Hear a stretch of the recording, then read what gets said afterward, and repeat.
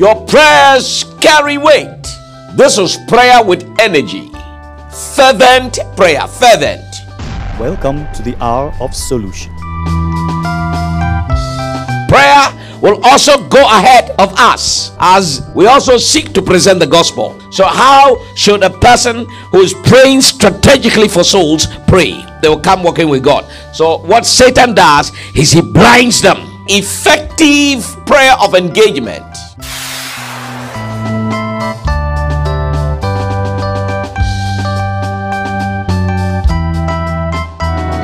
Unto the Lord Jesus Christ, unto the blessed Spirit,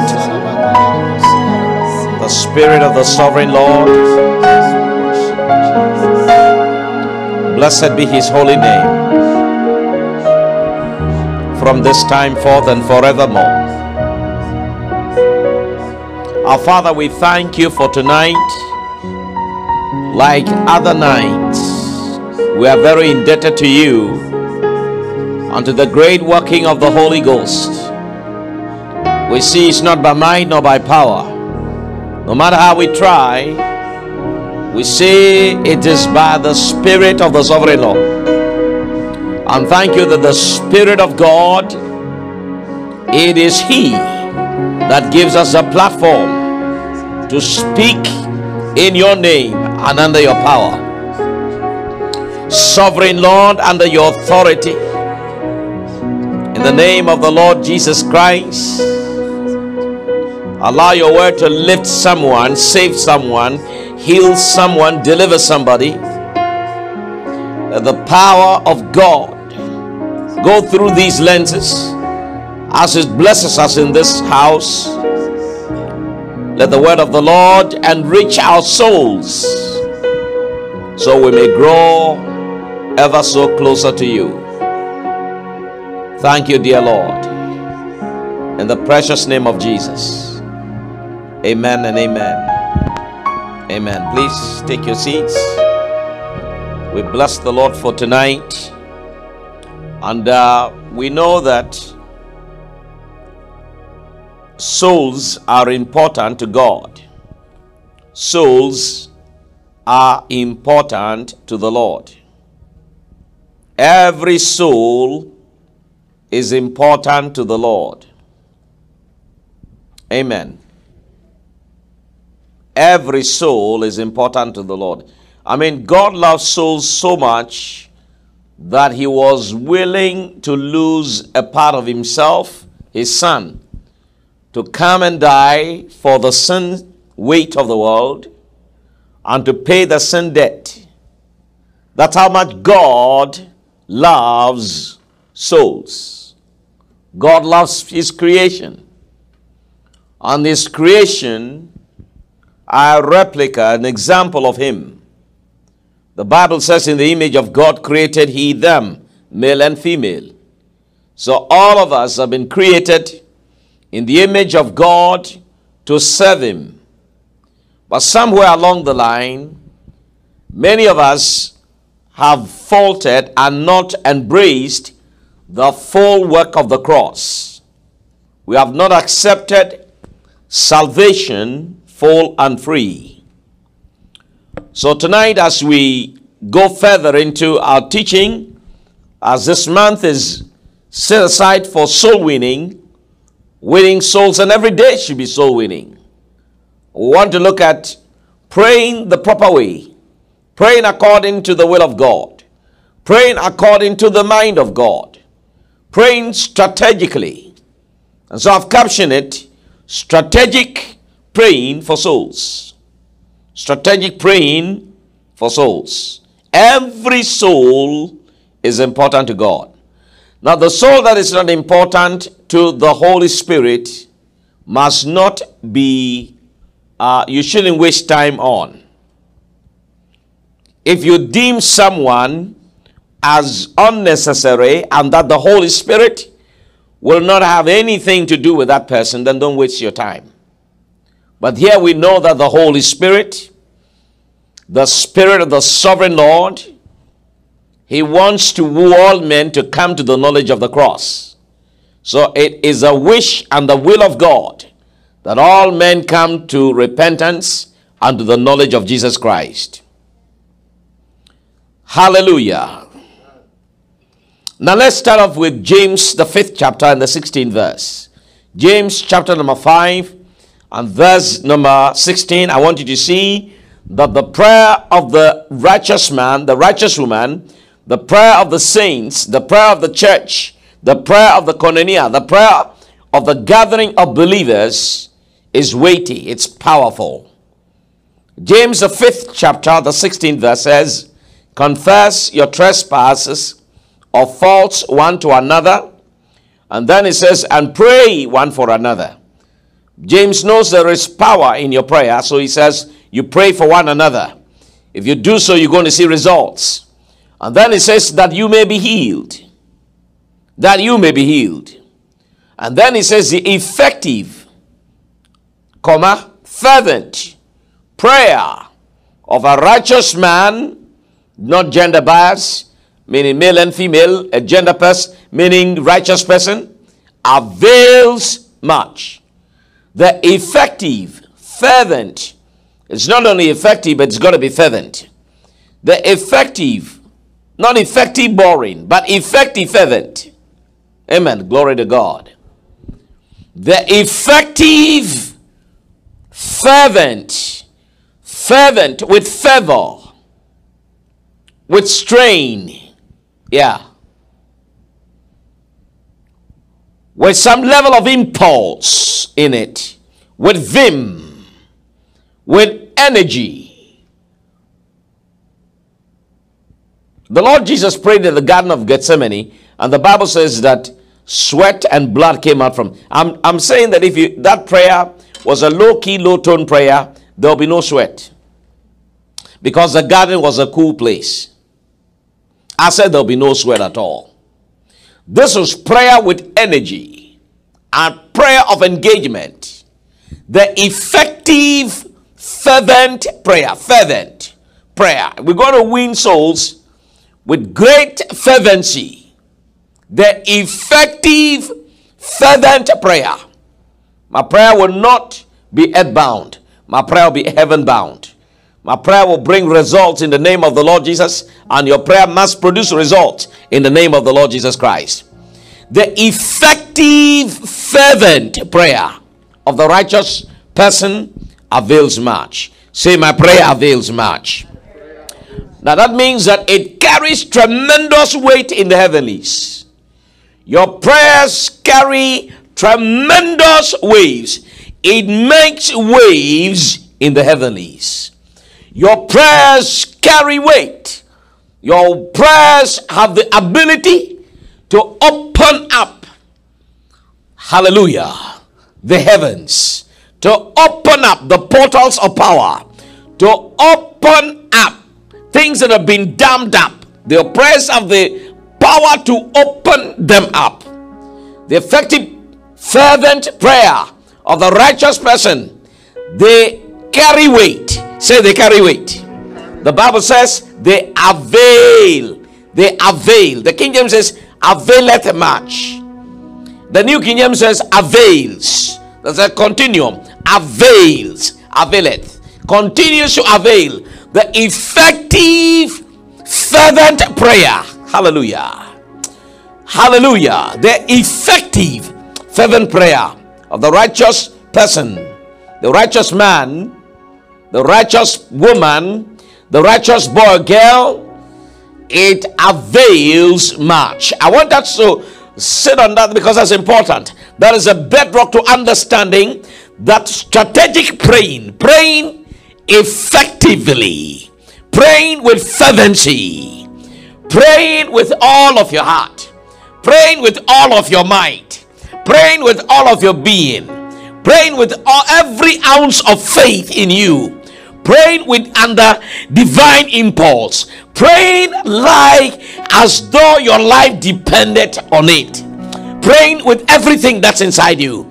The effective, fervent prayer of the righteous person availeth much. So your prayers and my prayers, they carry weight. If they carry weight, then it means they can do good for a soul that has been imprisoned by the devil. Our prayers can do what our trying to witness into an individual cannot do. Our prayers will allow the heavenlies to open the heart of a person so they can receive the word of the Lord. The scripture tells us in Matthew to pray to the Lord of the harvest that he may send laborers. That he may send laborers. That he may send laborers, of which you are one. Praise God. That he may send laborers into the vineyard. Amen. That he may send laborers. Laborers for souls. Laborers to go and win and bring people into the kingdom. And so it's God's idea and God's mandate that people come back to him. All of mankind in Adam, the first Adam, was lost. All of mankind in the last Adam are found. Bless God. The last Adam is the Lord Jesus Christ. And if we will come to him, if we will accept his finished work, no matter what else or wherever we have been, the grace of God will be meted to us. We'll see God's kindness, God's favor, God's blessing, God's upliftment. And we will also in turn go encourage other people to serve the Lord. Praise God forevermore. I want you to look at 2 Peter chapter 3 and verse number 9. 2 Peter chapter 3 and verse number 9. The Lord is not slack concerning his promise, as some count slackness, but is long suffering toward us, not willing that any should perish, not willing that any should perish, not willing that any should perish, not willing that it. So it is God's idea that none perish. It is God's idea that none perish, or that all come to repentance in him. Blessed be the name of the Lord. But see, look at the first part. The 9a says, the Lord is not slack when it comes to his promise. And one of the promises of God is that he will save us and save our household. Now, your household is not necessarily the people that are within the confines of your house only, but also your lineage. People connected to you biologically, people connected to you by blood, people connected to you by spirit, people connected to you by association. These are all within the body of your household. These are all within the body of the promise of God. So there may be a friend who is not a part of your household, but they're a part of your life. And it is a wish of God that that person come to the knowledge of Jesus Christ. And so the Bible says that God is not slack concerning his promise. Hallelujah. God is not slack concerning his promise. If he said he will save you and save your household, then he will save you and save your household. But we have to then find out how God intends to want to do this. And one of the key ways we understand is that God has deputized man in the earth to be his representative. That mankind will speak for God. Mankind will live for God. Mankind will represent God in the earth. One of the key ways that mankind represent God is through the agency of prayer.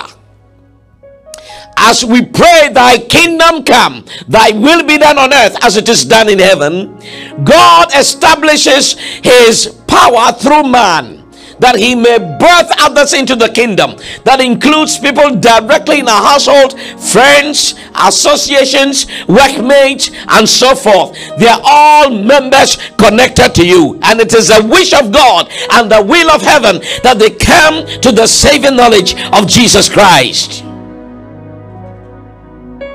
So God is not slack concerning his promise. He wants all men to come to his knowledge, not willing that any should perish, that all should come to repentance. So it's not something we need to try to reinvent. No, God already invented it. It is his purpose that none be lost, and he's not slack to his promise.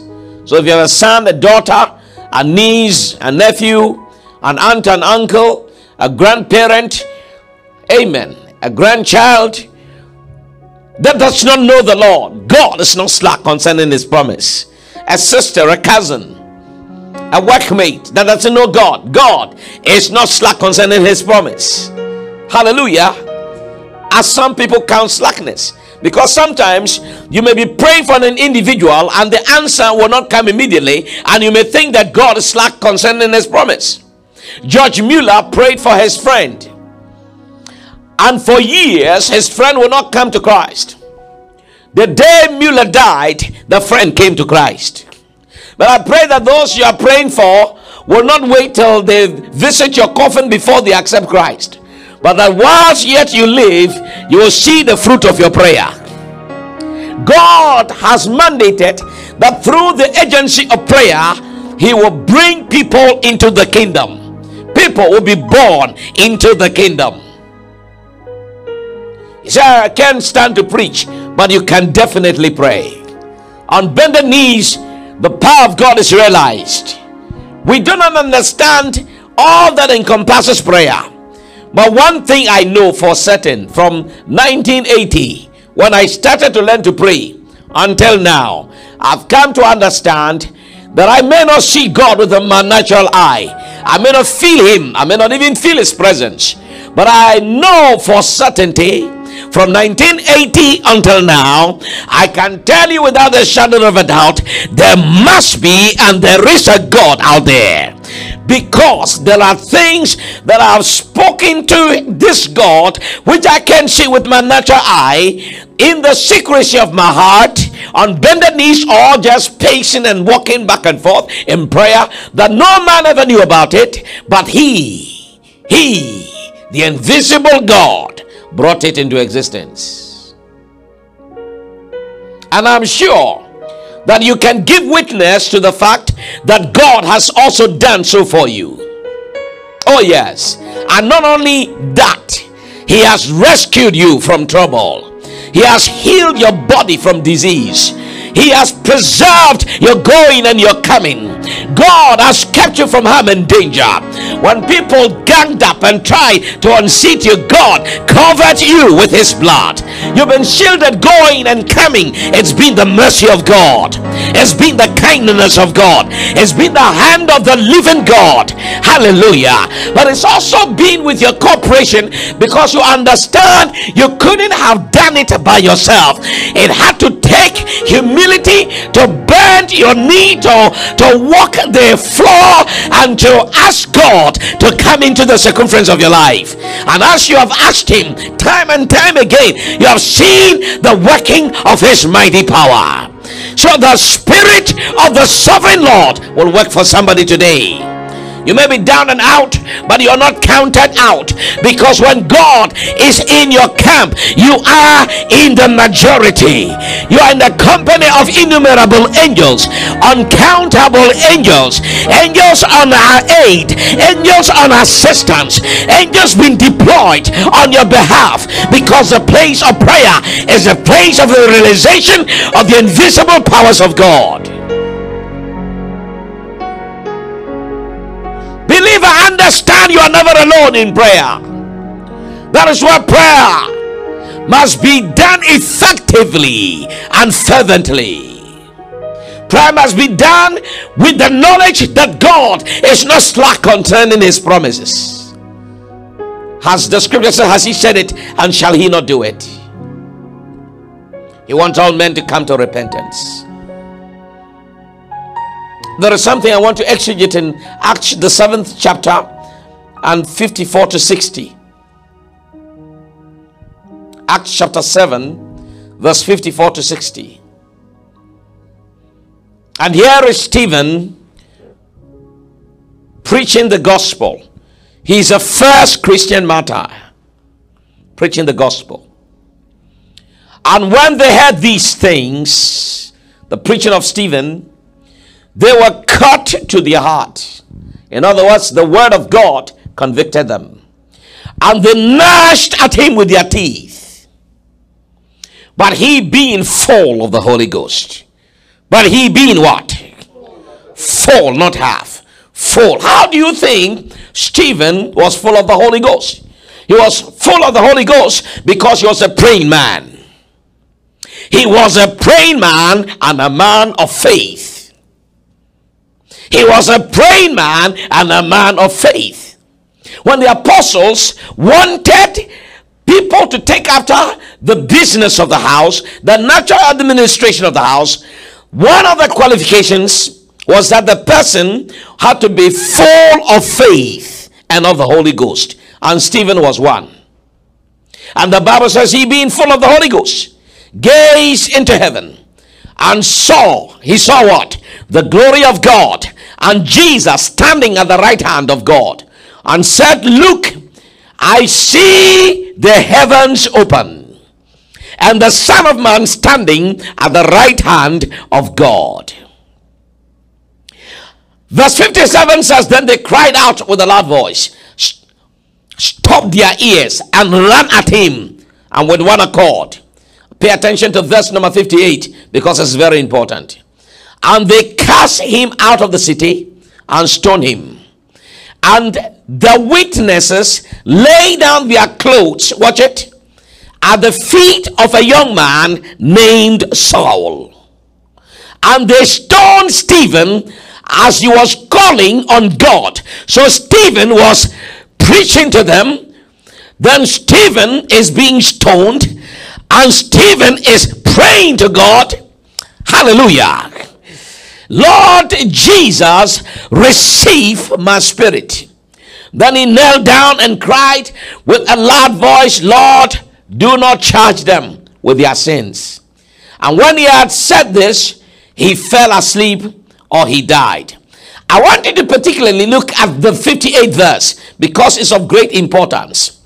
Here is where we are introduced to Saul, who is going to become Paul. He's going to become a man on demand for heaven.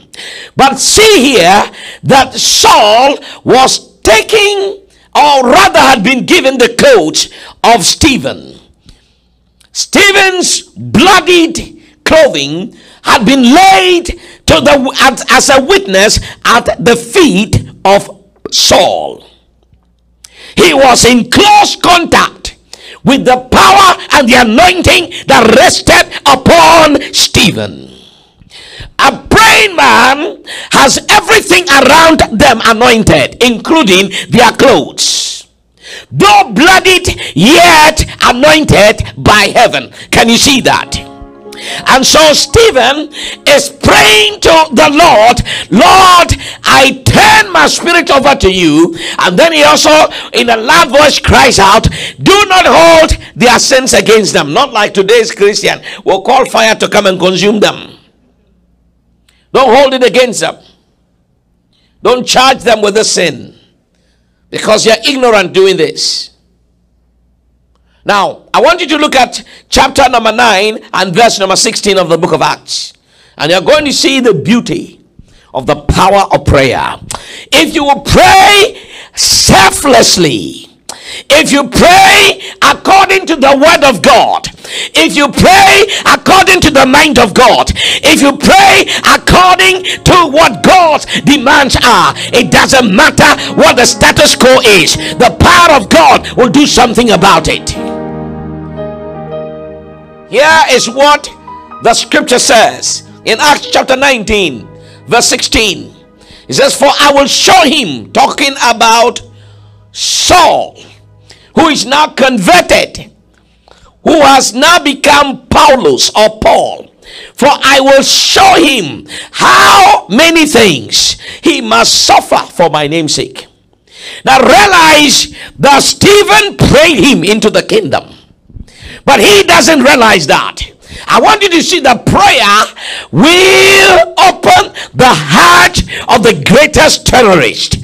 Prayer did open the heart of Saul and made a Paul out of him. So prayer will also open the heart of your Saul and turn them into Paul. I don't care if they have not been to Damascus yet, but there is a day that they will also have their Damascus experience. On that day you may not be there to witness them like Stephen, but they will meet the Lord Jesus Christ.